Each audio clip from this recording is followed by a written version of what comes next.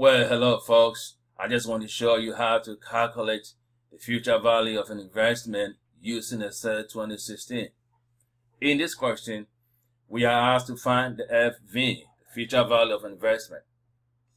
Find the future value 1 year from now of a 7,000 investment at 30% annual compound interest rate.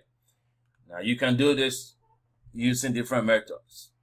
The first one is go over here, look for this insert function, hit insert function right here, and go through this box. In this case, the FV is right on top, and you hit OK. This box is going to ask you to fill these pieces of spaces. The first one is asking for the rate.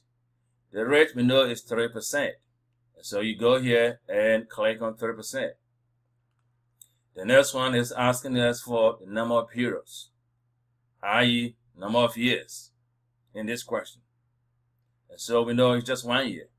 So you hit here, go to the next one. The next one is asking us to input the payment. We have no payment in this question, and so we say it's 0. You go to the next one, which is the PV, the present value. Now, some people are asking, I know by now, why is the 7,000 negative? 7,000 is negative because it is an outlay. It is coming from our pocket. We are investing it, so it is negative. If you don't make the 7,000 negative, you're going to get an error.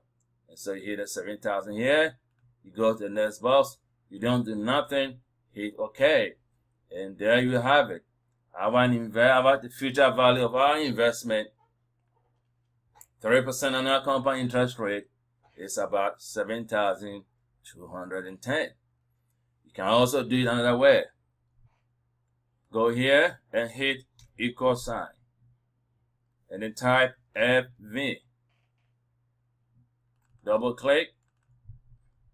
It's going to ask you for the rate.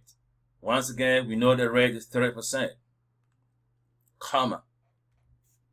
It's going to ask you, the next one is going to ask you for the number of payments. The number of periods, excuse me. So we know the number of period is just 1 year in this question. Hit comma. The next one is to input payment. Here we don't have no payment, and so it's 0, comma.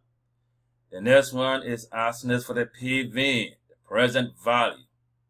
The present value. Remember we said it is negative because it's an outlay.